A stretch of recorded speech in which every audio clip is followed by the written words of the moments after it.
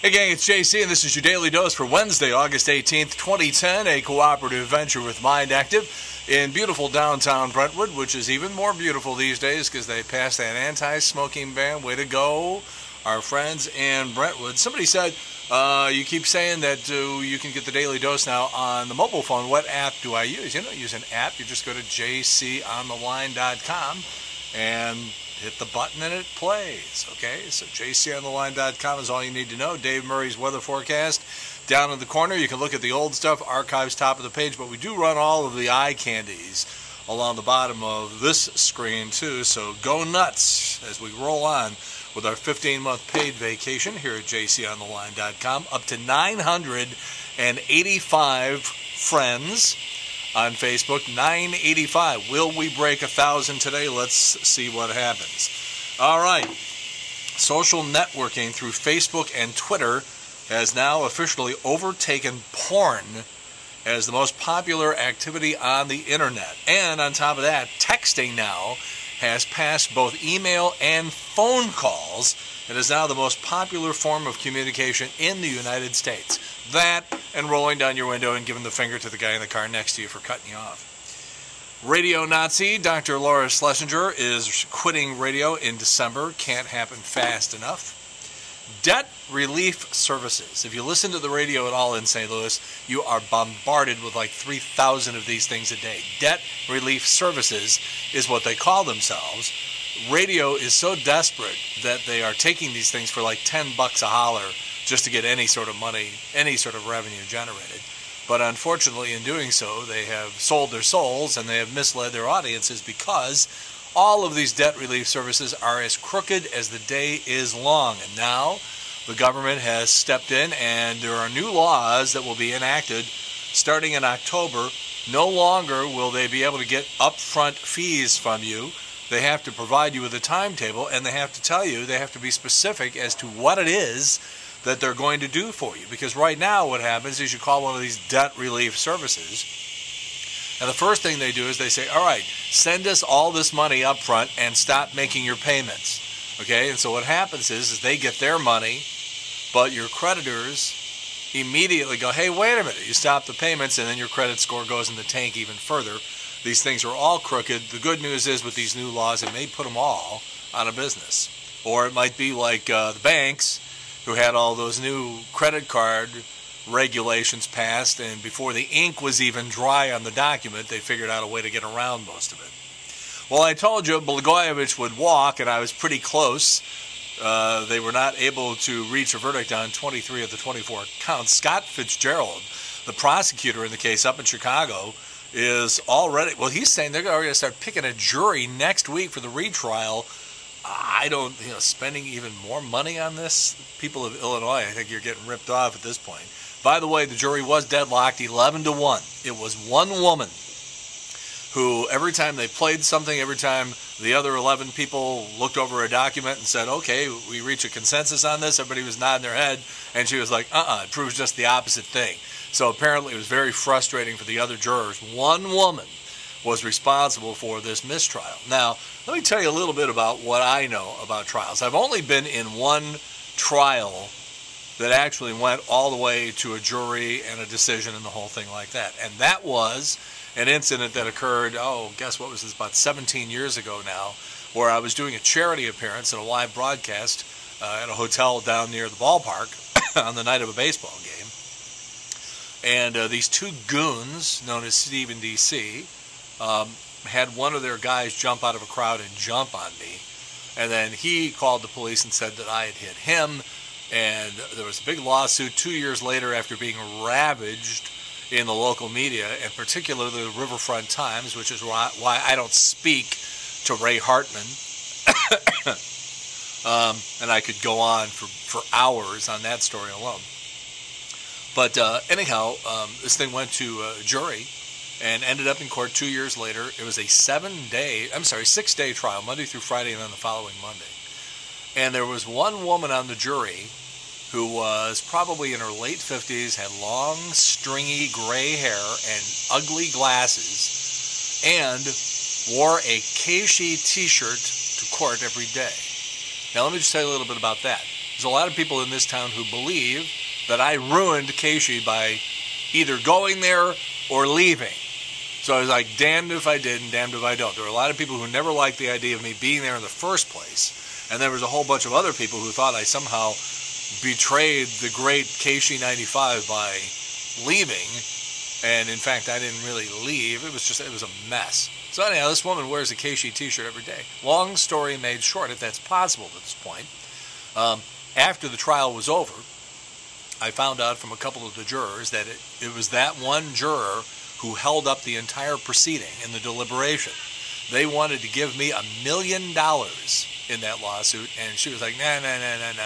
And finally, it got knocked down to the arbitrary number of $370,000 is what I was awarded in that case. But it just shows you how just one person can screw up the entire proceedings, and it really calls into question our American legal system, because how often in this day and age can you get 12 people in a room from all different walks of life, all different socioeconomic backgrounds?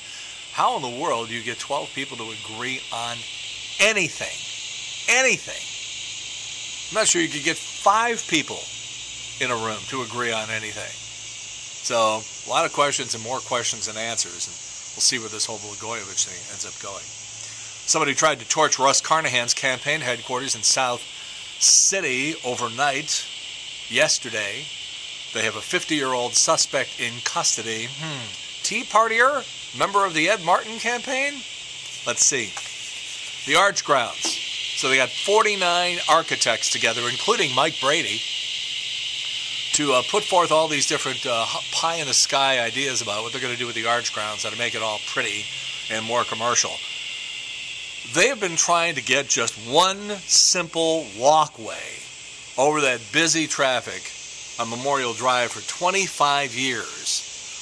Why should I believe that this $500 million project will ever come to fruition? You can't even get a walkway over the traffic for a quarter century. All right, I've talked about phone apps before, and some of my favorites include Wonder Radio, that's with a U, Wonder Radio. TuneIn Radio, which is also good, allows you to record 2 hours at a time.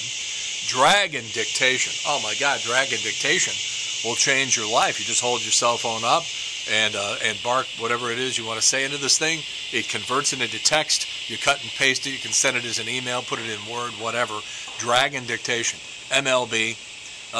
Now we have a new phone app, which is free, by the way, and it's available now, that detects what store you just walked into and automatically gives you free coupons. It's called ShopKick, ShopKick. Privacy experts aren't crazy about it, but nobody else seems to be complaining right now. New University of Chicago study. Having a wife or husband, even one that drives you out of your mind, is still good for you and your stress levels. Man, just when you think everything's guaranteed, Lou Gehrig's disease. Now they're saying Lou Gehrig may not have had Lou Gehrig's disease. He had a series of concussions because he played other sports, including football.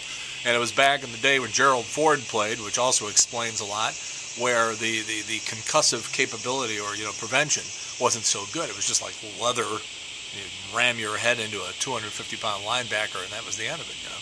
And sometimes if you have a lot of concussions, you can start to produce symptoms that are symptomatic of Lou Gehrig's disease. Lou Gehrig may not have had Lou Gehrig's disease. All right. Got a lot of people back in school right now, particularly college freshmen. So those people were born in 1991 or 1992, and because of that, now you got to look and say, oh, wait a minute. They have no idea who Rodney King is, for example. They only know Clint Eastwood as a director, not as an actor, certainly not as Dirty Harry. Hardly any of them have ever used or even known about a corded phone, telephone with a cord on it. And they have absolutely no memory of Dan Quayle. So there's something good to come out of it after all. Blondie, putting out their first album in many, many years. Blondie going on the road in November with the Pretenders. That's the Hot Flash Tour. Brett Favre, according to some sources up in Minneapolis, is going to come back and play with the Minnesota Vikings. The Vikes are not on the Rams' schedule this year. They already played them in preseason last weekend. That plastic surgeon in California that did all those surgeries on Heidi Montag, I think he did something like 10 surgeries in one day on this chick. Paulina Portskova, I got to give her credit for this one. I'd like to steal it, but I just can't do it. Paulina Portskova said that Heidi Montag now, after all that surgery, looks like a pool float. That's pretty good. Anyhow, he accidentally drove off a cliff and was killed on Monday, the plastic surgeon. I don't know who Heidi Montag is supposed to go to now to see about the warranty on all that work. Well, most women, I don't think have any idea, absolutely no idea what they're putting on their faces every day. And we're talking about makeup. You know, we have 6 very, very nasty ingredients in everyday cosmetics. We're going to list them for you right now. Only 6. Lanolin, also known as grease from animal fur. You know how if you don't wash your hair for a couple of days, it sort of like produces its own oily film? Well, that's what lanolin is, except it comes from sheep. And it's used in shaving cream, lotion, shampoo, makeup remover, and lipstick. So you're putting oil from hairy, greasy sheep on your lips. Shark liver oil. It's used in moisturizer, sunscreen, lip balm, and bath oil. You know, there's a certain number of women out there who won't perform certain acts, shall we say, when it comes to sex at time. I don't like the taste, you know, that sort of stuff. Maybe if they know that they're putting sweaty, greasy residue from sheep on their lips, maybe they're not gonna stop wearing lipstick. But now you can get them on a technical point. Shark liver oil, used in moisturizer, sunscreen, lip balm, and bath oil. Dead algae. If you used an exfoliating body scrub this morning, chances are you rubbed dead algae all over yourself. Fish scales. Ground up fish scales are added to nail polish to make it shimmer. Cholesterol from animal fat, popular ingredient in moisturizer. Whale vomit. Whales produce a waxy oil in their stomachs that protects the inside of their stomachs, but when they get too much of it, they just puke it up. And then we take it and we make perfume out of it. As a matter of fact, it's one of the ingredients in the world's best-selling fragrance, Chanel No. 5. Wow. All right. Video Village this week. Woody Allen, who performed in St. Louis back in the day, we interviewed him for a movie called Everyone Says I Love You. And watch Larry and Julius, by the way, in the intro to this piece.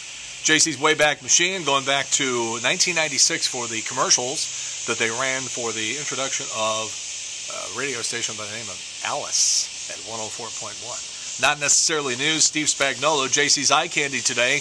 Nothing better than watching cats do stupid stuff. And today we have kittens. I'm not saying they're on a treadmill. They're sort of near a treadmill, but it's pretty funny stuff. Tomorrow, some very interesting statistics, numbers, if you will, on the salary history of Stan Musial. You have no idea. So that's coming up tomorrow. That's it, JC's Daily Dose for Wednesday, August 18th, 2010.